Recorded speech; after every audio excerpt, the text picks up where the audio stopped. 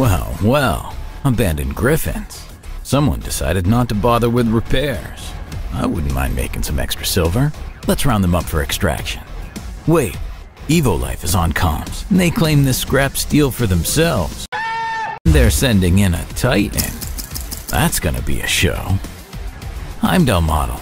Definitely a support. I can almost hear those microbots buzzing around. I see. It repairs every robot if it stands close enough. Very useful. It probably won't bring Griffin's weapons back, but at least they can walk on their own. Oh, look.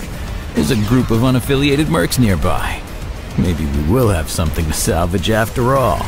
Come on, Heimdall. Show us more tricks. Something's changed. Heimdall deployed frontal shields and an additional energy cannon. This guy sure plans on staying at the front line. And there's more. Now it also boosts those Griffins' damage. Poor Raiders never stood a chance.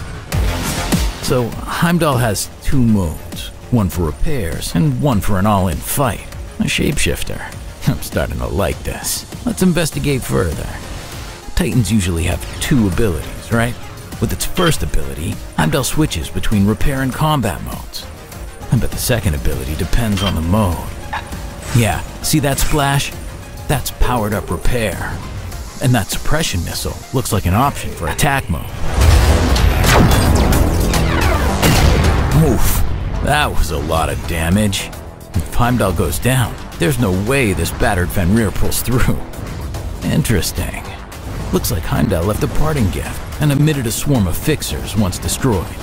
Evolife leaves nothing to chance.